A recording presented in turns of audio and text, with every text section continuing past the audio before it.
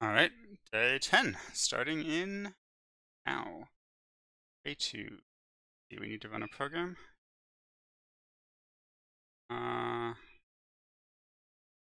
Okay.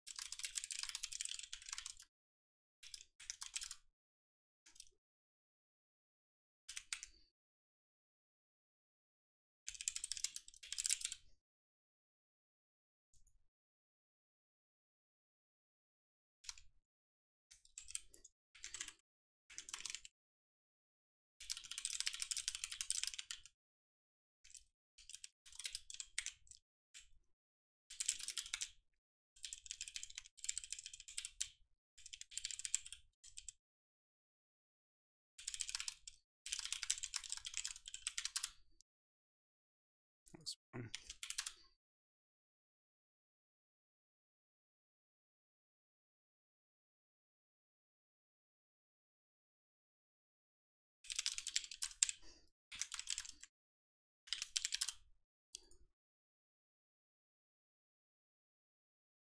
Oh.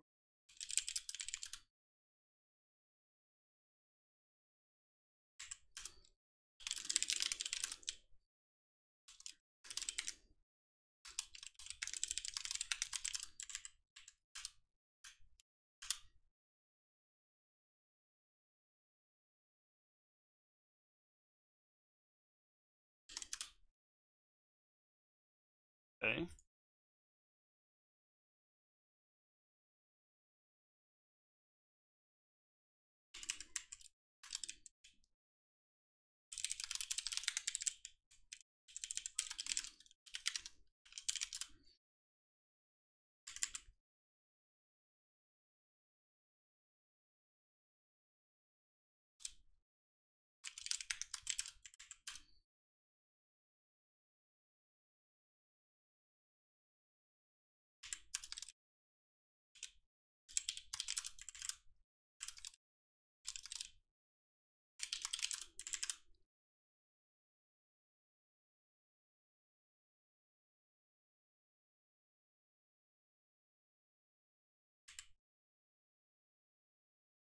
Oh.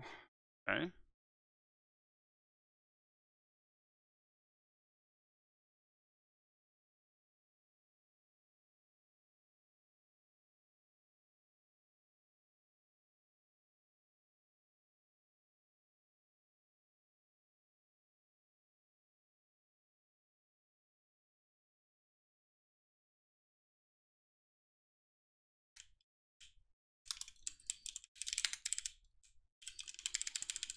Some kind of bug.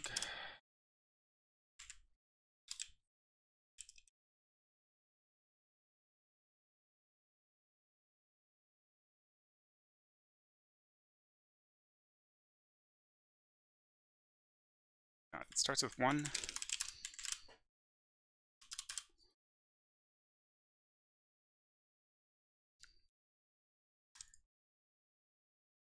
Submit.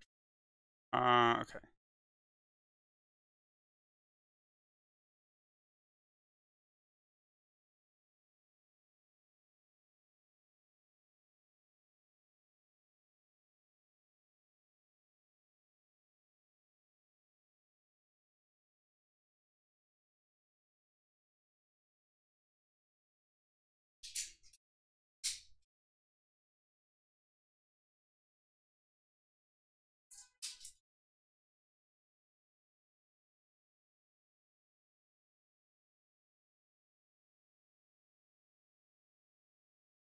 Let's go down.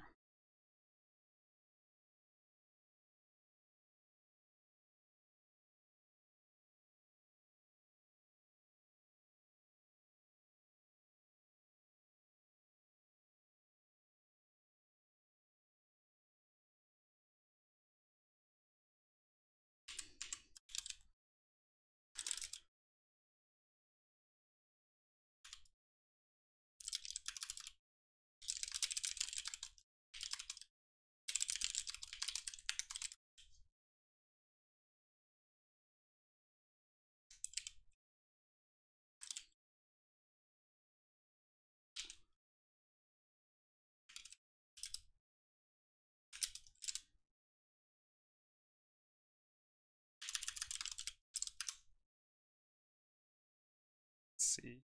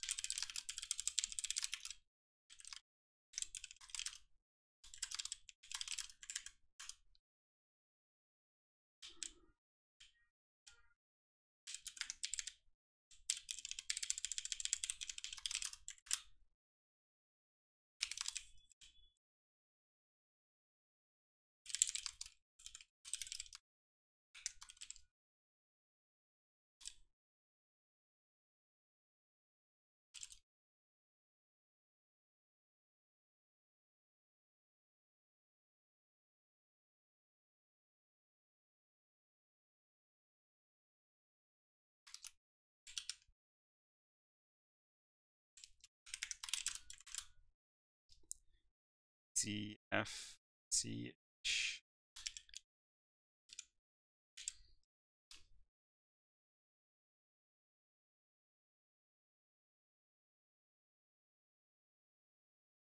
Okay.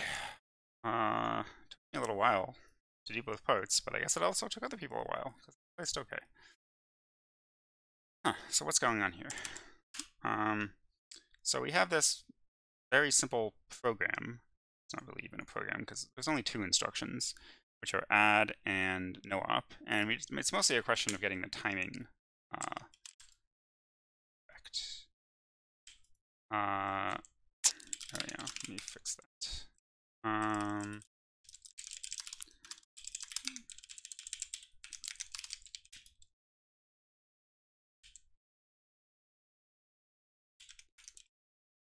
So every time we need to increment t stuff, so let's just do it here.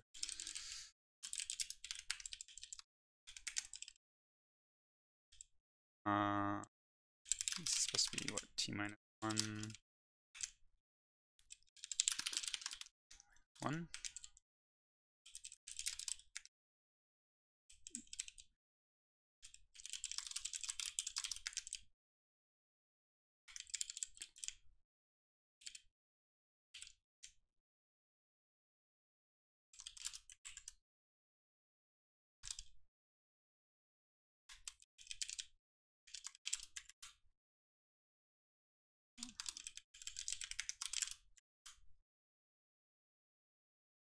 So that's supposed to print B180 and F. I'm not going to implement a thing that like converts this to an actual string. I've got to just do that by hand. Is this acceptable? Gross. Is this nicer?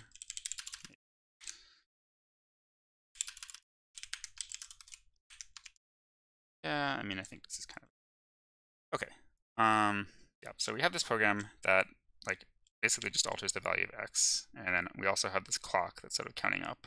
And I guess the tricky part is really not like executing the program, it's like keeping track of exactly when the clock is ticking. So in part 1, we want to just grab the value at like these particular cycles, these ones, and add together the value of x times the value of the cycle. And so I guess just the thing to be careful about is that the increment does not actually happen until, like, this add takes 2 cycles, and the increment does not, like, you increment the time before you increment x. And then no op, you just increment the time. You don't do anything with this. And also, you know, something interesting might happen like here, so you need to increment the cycles 1 by 1 so that you actually like check if this is an introduced cycle. So that was part 1. And I had some kind of bug, I think. Oh yeah, I didn't notice that x started at 1. Because, I don't know, I just assumed it would start at 0. But, I mean, it says right here. Yeah, so that was part 1. And then in part 2, you have to imagine that you're like drawing to a screen. So I guess you draw the first row, and you do that like 1 pixel per cycle, then the second row, and so on. And so how do you decide if you draw a dot or a hash? Well, the idea I mean, it says something a little bit more confusing, but I feel like this is more clear. That you draw a hash if it's within 1 of the current cycle mod 40. The way they phrase that here is that the x is like a sprite of 3 pixels wide, and if the sprite overlaps the current column that you're drawing in. I mean, whatever. It's the same thing. So it's full black whatever hash if x is within 1 of t mod 40, and otherwise it's empty. You'd use dot, but I think it's sort of actually easier to read the letters if you use a space instead of a dot. Let's just try it and see. Yeah, I mean, I don't know. You can also read that, but I think it's nicer. Advent of Code has used this like output format before. In my experience, is that it's nicer if the sort of not on are just blank, so that they're not sort of cluttering up the screen. Yeah. So then in part 2, you actually need to like read the output like, as English letters. I mean, you could implement some code to extract the letter from this grid, and I'm sure someone's going to, but obviously during the contest, you would just want to use your eyes to read it out. It's going to be faster than any code. Just got to make sure you don't make a mistake. Z, F, C, H, J, A, B. And that was it for today. Yeah, see you tomorrow.